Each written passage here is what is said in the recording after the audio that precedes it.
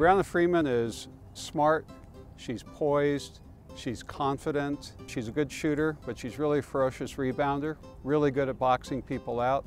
She's a very smart player. It's fun to watch her play because she is so smart. She has a very positive attitude, very driven. It's not, I am anticipating graduating, it's, I will graduate. My name is Brianna Freeman. I'm a forward at New Mexico State, and I'm an engineering major.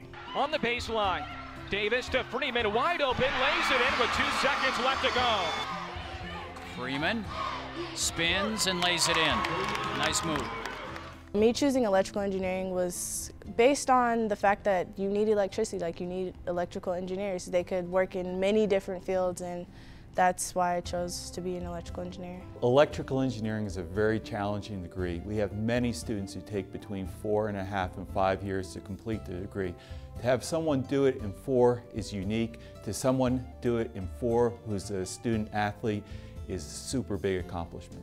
I guess it really hits home when I meet with like the dean or like Dr. Stohai, my advisor, or the provost, and they're like, whoa, Brianna, like you're doing this and you're doing that, and I'm just like, it's not a big deal, like can't everybody do this? Well, you know, anybody who gets above a 3.0 with an electrical engineering major is doing well, and of course she's substantially above a 3.0. The fact that she is able to maintain that kind of GPA while she's traveling, while she's competing, is remarkable. It just shows just how determined she is. Brianna is easily in the top 20% of her class in electrical and computer engineering, and that's a real accomplishment. The rigor of our program is very, very high, and to be able to balance that with athletics is truly exceptional. I'm not sure if the classroom has helped me on the court or the court has helped me on the classroom.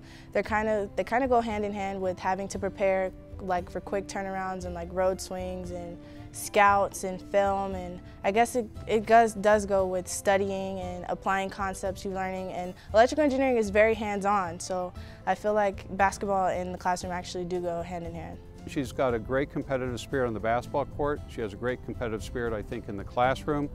I understand from talking with her that the work and the discipline associated with playing basketball really does help her to do well in the classroom. She is the expert, world's expert at time management, right? And I think that applies to both the basketball and the training that it takes for there and her academic ventures. My biggest goal academically is to graduate and get a job. I'm doing something that most people don't usually complete in 4 years, and I can get it done in 4. So right now I'm set on graduating in 4 years. Well, you know, it's special for anybody with an electrical engineering major.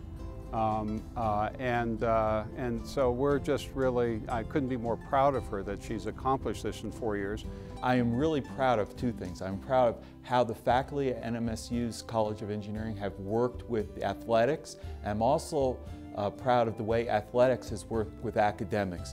They schedule their practices around Bray's lab schedule. I mean, this is really 2 parts of the university working together for the good of one student to make her a success in both the athletic endeavor and the academic endeavor.